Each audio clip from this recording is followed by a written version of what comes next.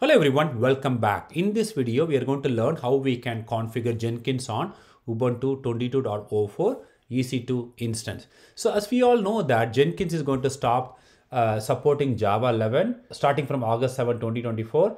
So we have to start using Java 17 going forward. So that's the reason why, I'm going to show you all how we can configure Jenkins on Ubuntu 22.04 using Java 17. This is pretty straightforward. I don't see any major, instruction change as you compare with the, previous installation. So this is actually pretty straightforward. So let me take you to Google search.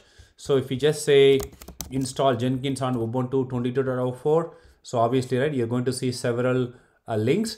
But if I take you guys to Jenkins website, and if I select Ubuntu, so basically these are instruction for configuring Jenkins on Ubuntu 22.04. Okay, but we are going to use, like I said, Java 17. As you can see here, right? They're no longer included. So it is actually a good idea to start using, Java 17 or OpenJDK 17. All right. So that's exactly what we are going to do in this short video.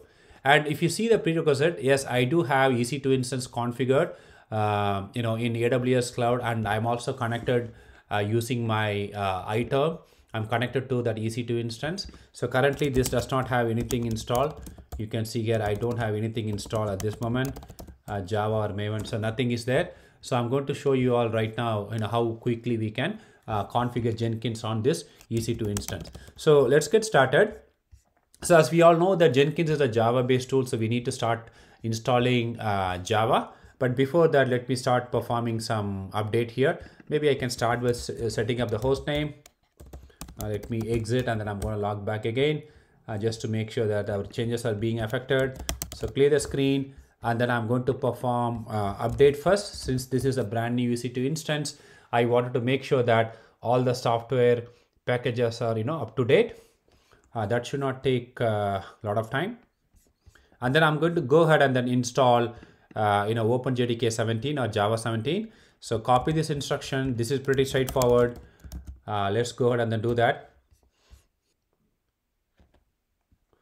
And then if you wanted to verify the Java version, you can copy this command and then go ahead and then execute that. There you go. So now we have Java 17 right now. Perfect. So we are good with that. Let me clear the screen and then I'm going to go ahead and then install Maven as well. So as you all know that Maven is a Java based build tool. So Jenkins would use Maven when it comes to building any kind of a Java based application. Of course, you can also use Gradle or Apache, but I would prefer to use Maven. And let's quickly check the version for Maven as well. Perfect. So we got this one 3.6.3 and then you can also see that this is using Java 17. Perfect. So far so good. And then we need to start installing Jenkins. So like I said, there are so many ways you can find out the steps. You can use ChatGPT or you can directly go to Google search, or of course you can also directly come to this website. So these are the instructions, but just to kind of explain you all this command one by one. So we are downloading the keys from the Jenkins website and then we are appending Debian package repo address to the system, and then finally we are performing update, and then you can start installing Jenkins by executing this command. Okay, so it's up to you. You can go to this website and then copy all these commands, or if you want to execute one by one, that is totally fine. But let's start following the instruction in my website. So let me go ahead and then copy this command, which is going to download the keys, and then we are going to append the repo address to the system, Debian package repo address. Let me go ahead and then copy and paste that. Perfect. So make sure you copy the whole instructions like that. Don't try to copy line by line. Okay, and then let's start performing an update. And then the next command would be start installing Jenkins. So I don't want to say -y, so I don't want to manually type yes. Perfect. And then I'm going to pick up the public DNS name of my EC2 instance. So that's the public DNS name. Make sure you all open port 8080 in the security firewall rule. So I'm going to verify that real quick. I did open that. Oh, there you go. You see here. So that's the default port number for Jenkins. So that is actually good. So I have the public IP address.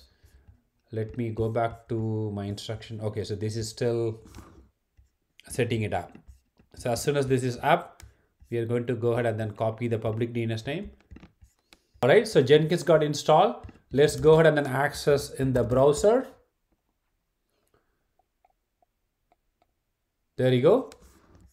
So initially the password would be stored in this particular location. So I'm going to get that sudo cat. So that's the default one-time Jenkins admin password. So get that. Let's paste it there and then click on continue. I don't want to save that password. Let me enable that. Okay. Now let's go ahead and then install suggested plugins, because Jenkins would need those plugins in order to integrate with any other tools such as SonarQube or GitHub or Bitbucket or Nexus or Artifactory or Slack. Any tools you wanted to integrate, we have to install those necessary plugins.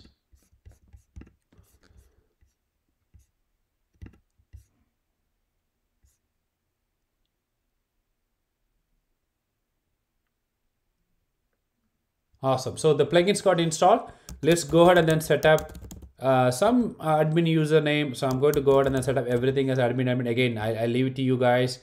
You can set up any you can provide your email address, but I'm not so much worried about it. So I'm going to provide some random email address, but I'm not going to use it. So go ahead and then click on save and continue. Save and finish. And then start using Jenkins. So yeah, so that's it, guys. That's how you would configure Jenkins on Ubuntu 22.04 EC2 instance using Java 17. Thank you for watching this video.